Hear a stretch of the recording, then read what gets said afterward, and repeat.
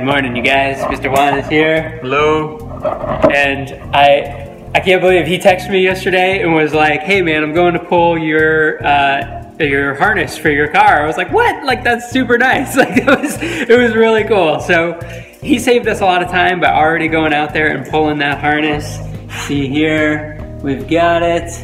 And right now he's actually just going through and checking out the old one, see what we've already got in there. But the whole idea behind this is that this harness here that he just picked up is going to be complete and ready for the B7. It's already got the 4-wire O2 on it, so we don't have to splice anything. And Juan's thought is that this is just gonna connect up to the ECU that I already have perfectly. That it will just, all the pins will be there, and we should get past the 5,500 rev limit. He's saying he actually experienced a similar problem in his CRX, where he had to change out a wire harness, and everything just started working better once he did that. So that's the plan. We're gonna get to changing that out and hope for the best. Last week we realized that, and that's why we're trying this, we realized that some of the cables coming from the ECU to the harness were not matching the engine harness on this car. So that's why we came up with the idea that maybe this harness is from a different EG model and it's the wrong one for this, for the O2 and for this motor. So that's why we picked up this one here, and we just realized before we start any work. This is the new harness that Juan just got. Right. That the colors coming from this side are actually matching our harness that we got here. For example, this black and orange cable, you can see it here. That's actually from the O2, and it was one of the ones that was giving us a lot of issue. If you look here, it's actually orange and black, and now we're gonna have a matching connection from the ECU to the computer. So that one's already on the car existing. The one that Juan picked up is already looking better. So that's why he's saying he's getting so excited about that. Yeah. This orange and black here that you see on this guy is not on the original. Right, as you see, it's right actually there. blocked off because this harness was a 1-wire O2 sensor. So actually the O2 sensors cables on this harness were plugged off because obviously Honda didn't require them for whatever harness this came off of. But for this engine and this setup now, we do need all those cables, and if we can get this to work, it will be the OEM way, and then we don't have to cut anything or make anything up. And that's hopefully the way that's gonna happen. Yeah. Okay, so you want these just taken off? Yeah, just unplug them. We just gotta unplug pretty much everything. I need to get the finger shredders going then. Yeah, they're, you know how to open these up, right? Like they have that little clip at the top. A little clip here, then they just separate. Yeah. They're a little pain. Just like the ECU there. Yeah. And nuts too.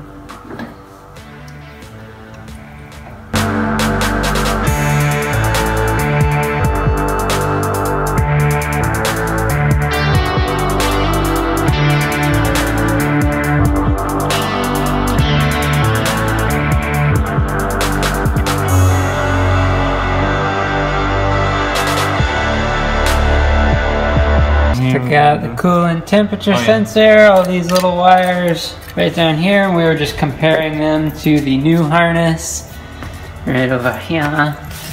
And we are looking good so far. Progress.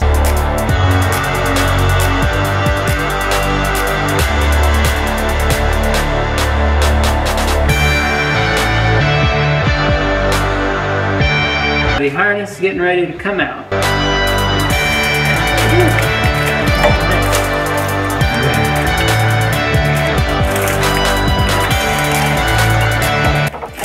Clear over here.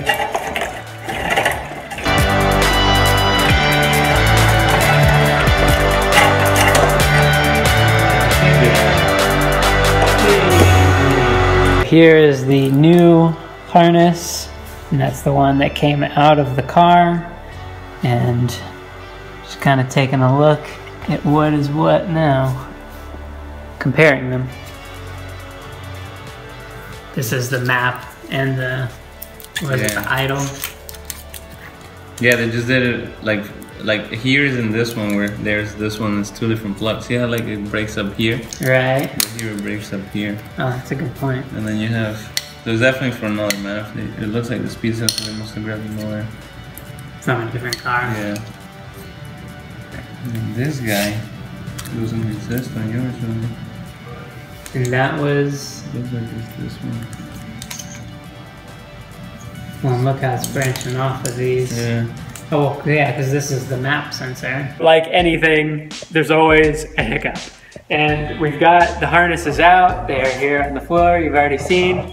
And we've started to really notice the main difference. And the main difference between these two harnesses that we can tell is with the map sensor and what is it, the idle air control? I believe so, yeah. The idle air control The sensor. two sensors that are on the throttle body, they're usually a 3-wire. We have 2 plugs that go to it on the current harness that we just took off. But in our harness, we only have 1 plug that has 3 wires that looks like a map sensor. So that's where we're having a little bit of a hiccup right now. Right, so the throttle body that I have on the car right now, and with the map sensor on it, it's not currently looking like it's gonna connect up with this harness that we're going to be putting on the car. But the harness that we're going to be putting on the car is the correct one. Juan pulled this off of a B7. So that is what I need. For your ECU setup now. For my ECU setup. And even for when we do a swap, right? Like, we're trying to think ahead as well, because this is something that we're definitely going to need to do before we do a B-series swap in there. The same way that we took it out. But run it under things first.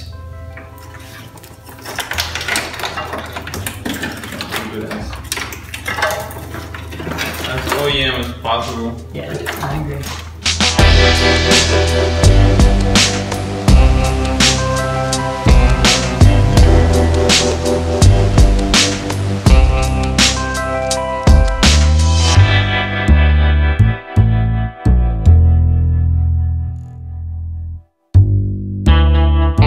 As the story continues, we have these 3-wire harnesses on the ground. You see one looks like a kid playing with his Legos over there. I'm trying to make sense of this Lego, yeah. Essentially what it comes down to is the manifold on the car is just fine.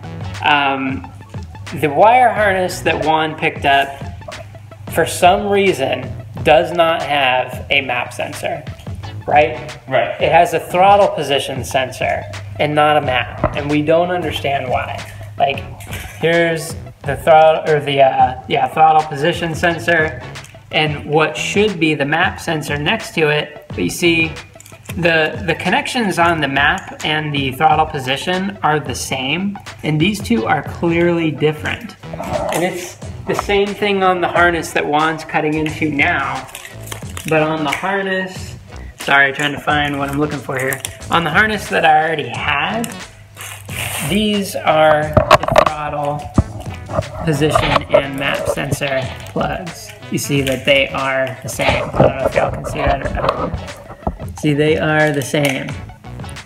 Essentially what we've come to is that even though Juan did a super nice gesture in going to get this harness, it still isn't gonna work for us. We need to go back out to the junkyard, find a harness that is gonna have the throttle position and map sensor, of course, and then everything else should just plug up. The 4-wire O2. And the 4-wire O2. The whole reason we started doing this in the first place. The 4-wire O2 needs to be there, throttle position and map sensor, and everything else should just plug up fine. Because this other harness, we plugged it up just fine. But then when we went to plug in the map sensor, we were like, that needs to happen. And then, I don't know, I feel pretty confident that once that does happen, this thing is gonna turn on and rev up to 65. Do you think?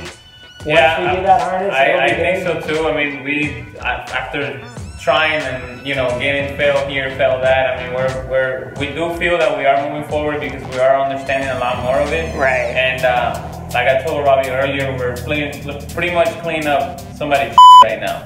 So pretty much. After somebody and finding out what they did and what we need to do to get the car running correctly. So I think as far as that, I think we are making progress. Absolutely. Yeah, no, we're definitely making progress. So yeah, that's where we're at. See what you see next. All right, good morning, you guys. So day 2. And Mr. Juan is back over here. Such a nice guy, man. He comes over and helps, and I already told him, you know, that won't go forgotten. I really appreciate his help. So anyway, what we found out is, well, first off, let me say, I know this episode may seem all over the place because we've been trying to figure this stuff out as we go. And I'm leaving these clips in because I want you guys to see that this is a real process. Not everything just happens and like, oh, we got the wire harness, we put it in, oh, hey, it works, great. Like, that's not the way it works in the real world. And like I've said before, neither of us are mechanics, but we are learning. And through the help of the forums, through knowledge from friends, especially Dusan, thank you very much, man, we are learning. And essentially what we have come up with is that for the 92 to 95 Civic years, there are of course the different models, CX, DX, ZX, LX, but the wiring harnesses for these cars are very different. There are a couple different versions, and we didn't know that at first.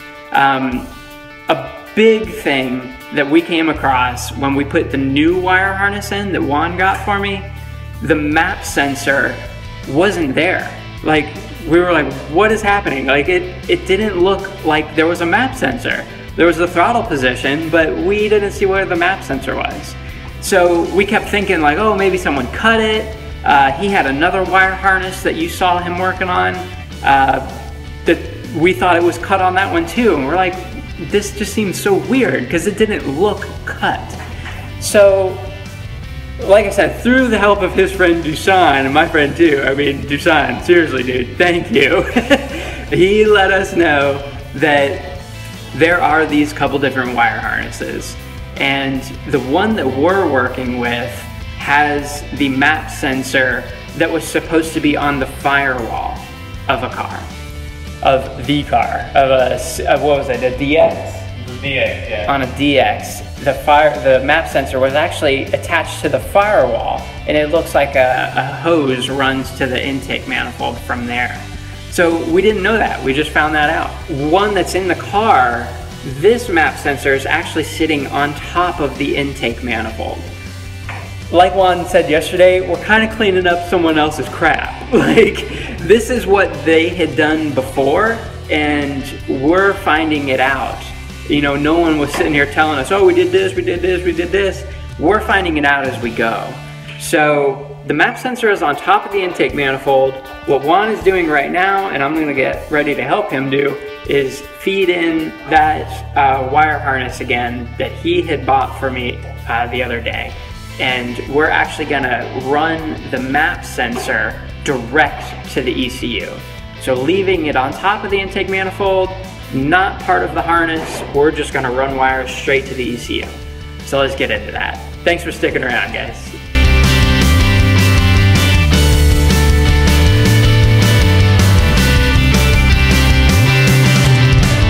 We have our map sensor from the harness that was already in the car. So this is from a Civic EG that comes with the map sensor as part of the harness, compared to other models and years that are behind the 3 big plugs on the passenger side.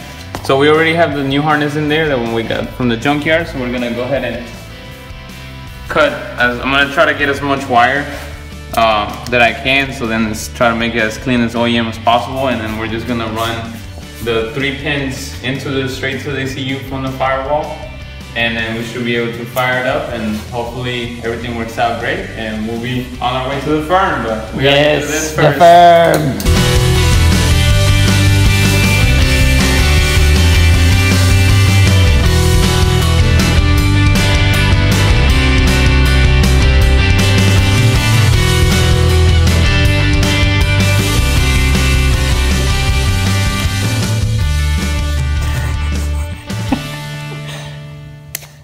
That was it. All right. What gauge was it then? I think it was 8. 8, yeah, very thin.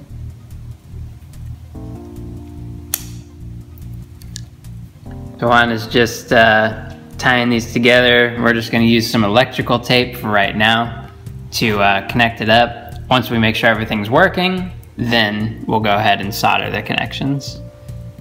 So there's the top mounted map sensor. Follow the line to Mr. One. And then we're gonna be running through this hole down in here, straight through the firewall, into the cabin, to the ECU.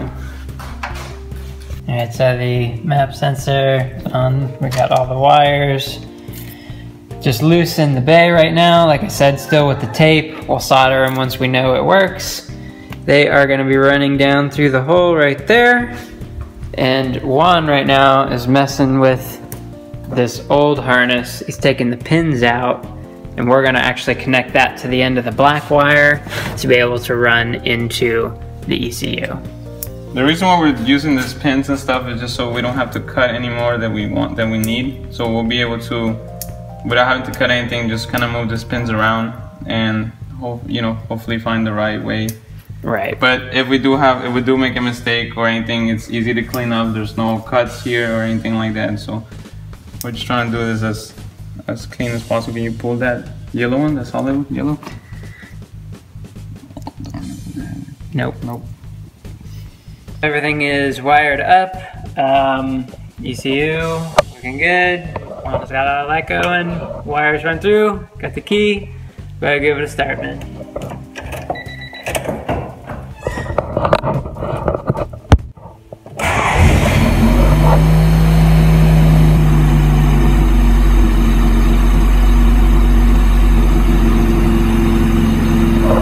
Sounds like it's running fine, but the check engine light's on. So we'll go ahead and look and see what that is. All right, so the check engine code was still throwing the O2. So we went and I have this other O2. We just changed it out. See the other one just dangling here still for right now. We're gonna fire up the car again. All right, so one more time. Here we go.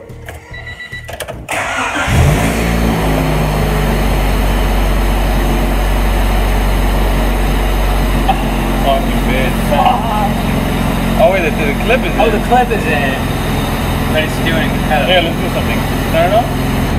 Take two. Take two.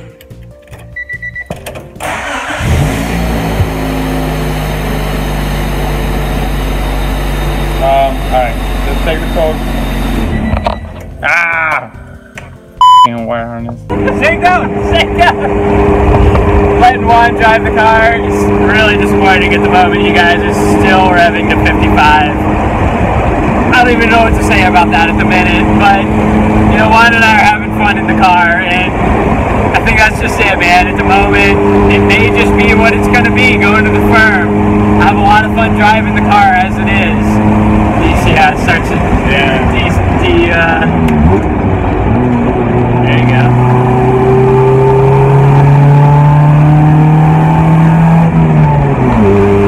But it may just be what it's gonna be at the moment. I don't know. I don't know. We're having a lot of fun in the car either way. I just did it again. Alright, I don't know what the is going on, but it looks like the car doesn't like me because Mr. Robbie here gets in the car and all of a sudden we're going to... I don't get it! The RPMs just went up. So we're going to keep driving around, see if it keeps doing it. And maybe once it warms up, I don't know. Like at this point, I'm lost in the OBD1 world. Oh, God. So it went up? It just went up twice. I even felt it when I stepped on it. I'm like, dude, it was it like feels just different. felt strong? It felt strong.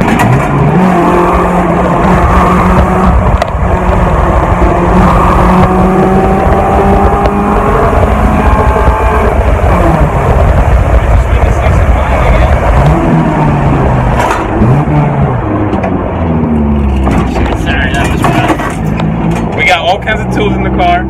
Everything's flying everywhere. But I don't know, guys. I'm gonna go back around. All right.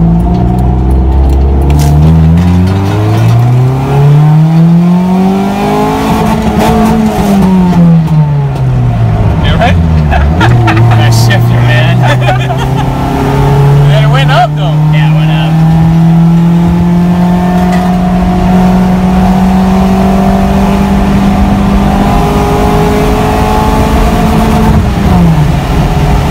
There's the old O2 sensor still in there, and here is my new one.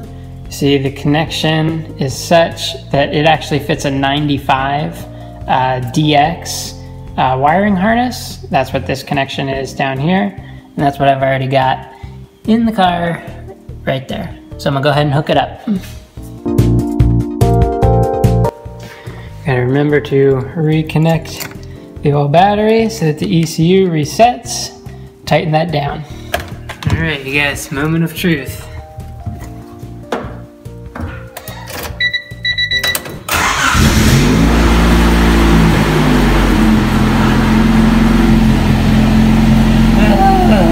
Check engine light is on.